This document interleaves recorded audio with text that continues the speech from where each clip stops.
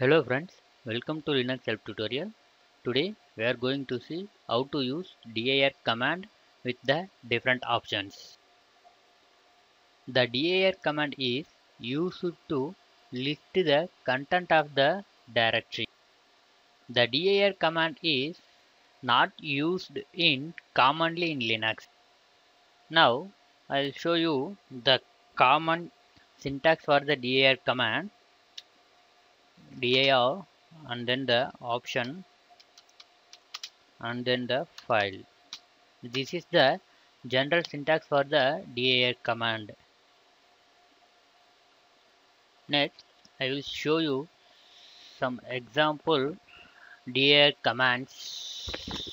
It is useful to you. First, I will show you simple output for the dir command using dir and slash. I will list the slash directories in the directory. You can see the slash is contain this type of directories. Now I will list the slash home directory contents. Use dir. You can use slash home and you can see I have a user1 directory in a slash home directory. Now I will show you one more example for the slash directory using dir and slash etc. This command will show you the content of slash etc directory.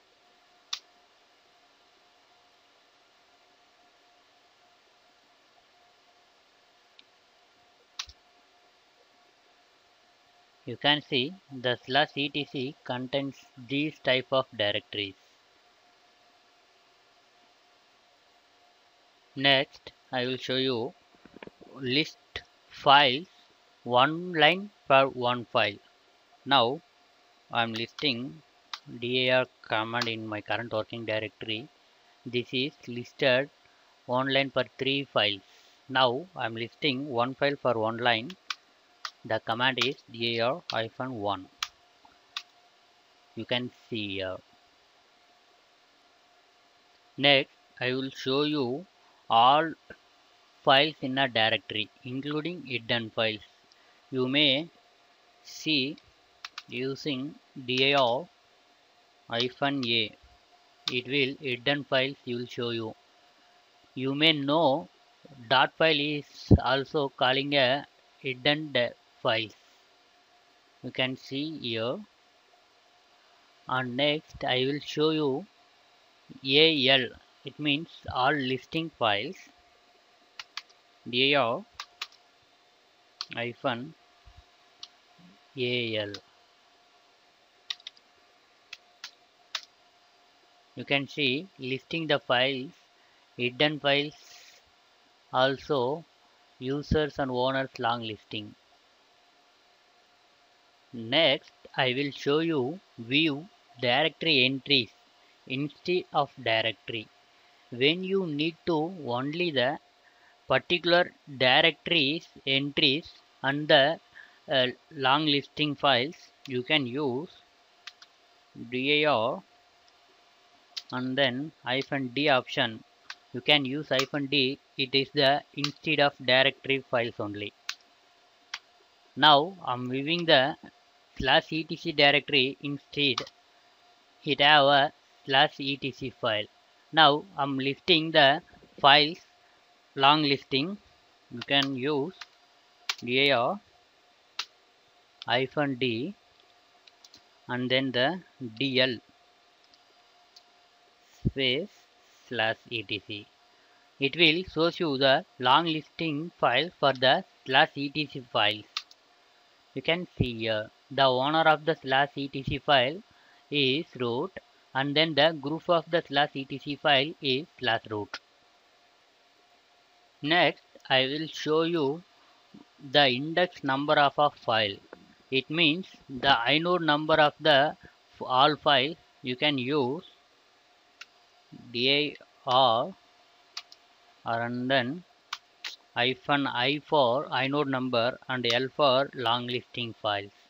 You can see here the front of the line this is the inode number of the slash desktop directory, and this is the inode number of the slash document directory. Next, we will see list the files and their file sizes. Now you can use the file size viewing option DIR, and then -S option is viewing the file size, and you can also use -H for human readable file format, and then -I -L for long listing. This is the command to view the file size and blocks, and hit enter. You can see the file size and the long listing of the file. You can use also the capital S for the short file size. It means file size it be shorted, and you can use -S SSH and hit enter. You can see the file size is shorted. And then next I will show you last modified files with their contents. You can use dir and then the hyphen a s h l t, t for last modified files, a for all files in that directory contents, and s for short size, and h for human readable file size, l for long listing, and hit enter. You can see here last modified files, and then the it will be shorted. Long listing also you can view. And next I will show you list files without owner or group owner.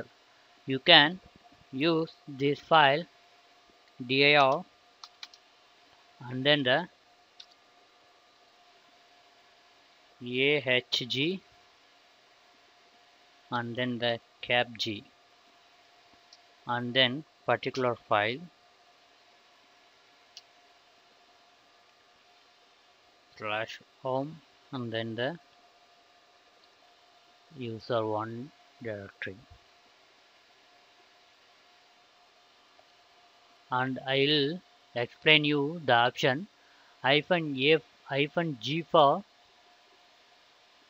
it works like a -L option, only that it does not print out the file owner, and to the list -G is the group of the owner option. Now you can hit enter, it will display you. You can see here this is not listed the owner of the file and group of the file. Next, if you interested to know the author of a file, you can use --author. Now I will show you how to view the author of a file using dir -al for the all files and long listing, and then --author and then the hit enter. You can see the last line will be show you the author of a file in here. This is the author of a file in desktop. You can see different file in here. This is the author of a double dot file. You can compare above the command and this command will be added the author of a file in line. Next, I will show you how to view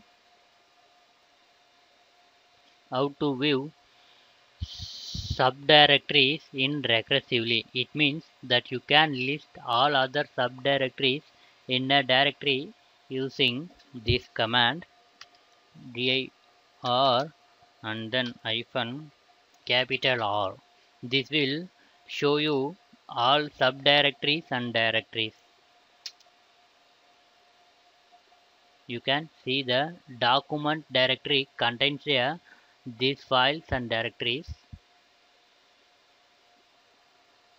And next I will show you how to view user and group IDs instead of names. First I will show you with names in a file.